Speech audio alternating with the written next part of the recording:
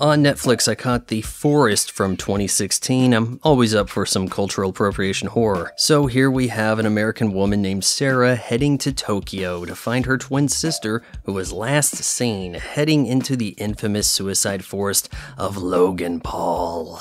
The film stars the gal from Game of Thrones whose face is, well, let's say unique. So unique that when people see her in Japan, they scream for their lives.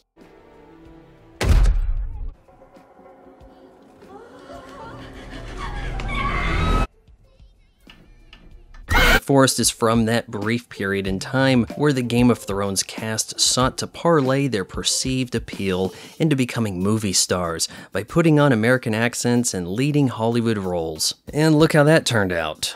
This chick has no personality whatsoever, but I do like how the editing reveals to the audience her lies regarding witnessing the death of her parents. Sarah is propelled by the magical twin bond. She just knows her sister is still alive, so she camps in the Sea of Trees, also the title of a similar film from half a year earlier. Sarah is too stubborn to turn back, despite the scary forest playing tricks on her, and before long, she doesn't know what is real or who she can trust. I like how this white knight journalist sees Sarah totally losing it, but gives her his knife, like that's going to work out well for him. But one of the biggest issues is how Sarah is seeing illusions well before entering the forest. Am I wrong, or does this diminish the mysterious power of this location?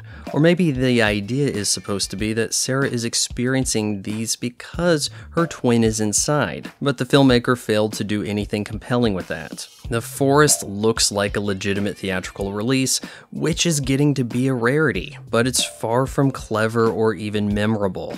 It's too quick to throw generic characters into situations without giving the audience a reason to root for them, all the while offering them little to do but react to jump scares. Hell, Sarah even falls down a hole so she can look up and make you think of The Ring, a far superior movie. If you need a supernatural horror that leans on characters being dumb to propel the story, then by all means check out The Forest.